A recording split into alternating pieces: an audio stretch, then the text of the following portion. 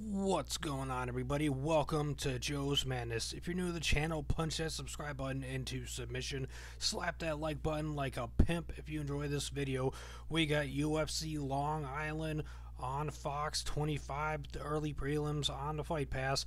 This is our review for Marlon Vera versus Brian Kelleher, and Brian Kelleher ends up getting submitted in the very first round over Marlon Vera. Marlon Vera picks up another submission victory, and he does it at UFC Long Island, UFC on Fox 25 in spectacular fashion. He was going after that arm, he trapped that arm, and he ends up getting him with the armbar, where Marlon's on his shoulders and Brian's arm is in between his legs, with Marlon's legs and hips up in the air, Brian's knees on the ground, and he ends up having to tap out to Marlon Vera. Cheetah does it again. Man, this guy from Ecuador is awesome. I love his story. I love why he's fighting, and I really feel for this man. I think it's awesome, and I hope he gets the 50K bonus today for performance fight. You know, with a victory like that in spectacular fashion, going on a 3-fight win streak. And he did it in the first round, man. This guy, a lot of people counted out Vera against Kelleher because a lot of people felt that Brian Boom Kelleher was going to end up taking the W in New York.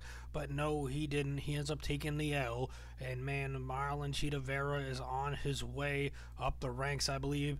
I will be shocked if this man is not ranked in the top 15 in his division come when they release the, the rankings this week coming up.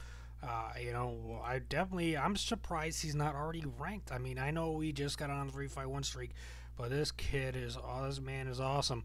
I could see him possibly, getting somewhere around like numbers 14 or 12, depending.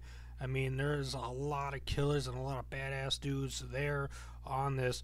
But if Almeida loses to Jimmy Rivera, I could see Cheetah possibly moving up to number 10 and other guys moving up as well, So we'll see. Time will tell. Let me know your thoughts and opinions down below in the comment section. Where do you think Marlon Vera should be in the bantamweight rankings come this week when they release them?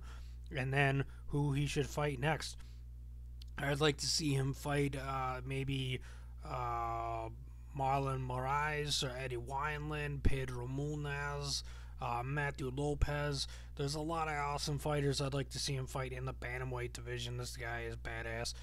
If you enjoyed this video and you thought it was awesome that Marlon Vera won by submission, slap that like button like a pimp.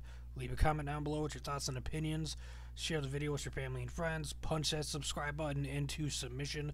Thanks for watching and listening. Combat sports is awesome, and you guys are amazing.